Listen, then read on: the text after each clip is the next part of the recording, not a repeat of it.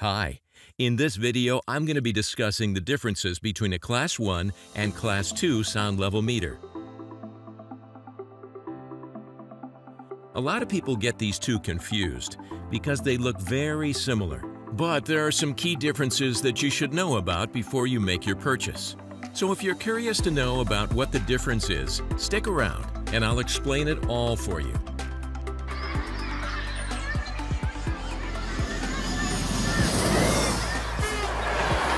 The performance class of the sound level should be stated as Class 1 or Class 2, conforming to the international standard IEC 61672-1. In some cases, the same meter can be specified as Class 1 in one configuration and as Class 2 in another configuration.